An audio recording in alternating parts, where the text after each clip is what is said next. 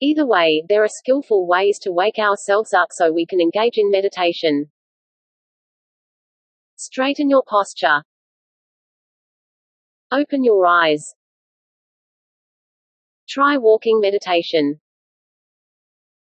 Instead of using your breath as the anchor of your attention, try listening to sounds.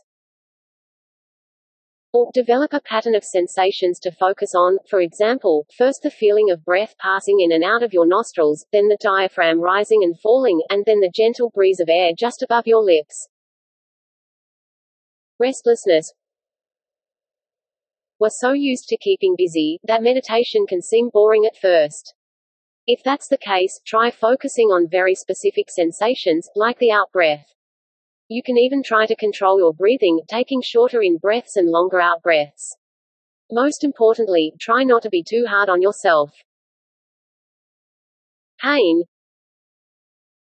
You may feel pain when you begin to practice meditation for longer durations. It could be just a sharp, fleeting pang in your legs, or it could be dull cramps or aches in your back. Whatever it is, try to simply notice it and accept it at first. Acknowledge that it's a feeling, just like any other feeling, and that it will eventually pass. If it persists, try directing your attention to another part of the body. And if the pain gets intolerable, adjust your posture as needed. Fear. In the rare instance, panic or fear may rise. Should this happen, try to shift the attention towards something outside the body, like the air whooshing in and out of your nostrils, or sounds. But don't force yourself to pay close attention to whatever it is that might be causing you emotional discomfort. And if it's too intense, don't worry about opening your eyes, or just taking a break. Meditation's challenges. Meditation only looks simple. It can be surprisingly difficult, and that doesn't mean you're failing. Bring a good attitude. It's important to approach your new meditation practice with a healthy outlook. Try to be relaxed, curious and friendly. Staying in touch with these qualities will be useful as you encounter some of the inevitable ups and downs of meditation. If you find yourself striving too hard or criticizing yourself, take a few deep breaths and give yourself permission to relax and take it easy. Remember, the purpose of meditation isn't to achieve perfect control over your mind or stop thinking altogether. The intention should be to bring a more compassionate, calm and accepting approach to whatever happens. In order to see clearly what's in the present moment, there has to be a non-judging, open and allowing presence. A space that is friendly and warm and accepting. Manage expectations. Basic mindfulness meditation is very simple, even if it isn't always easy to do. More than anything else, it requires a commitment.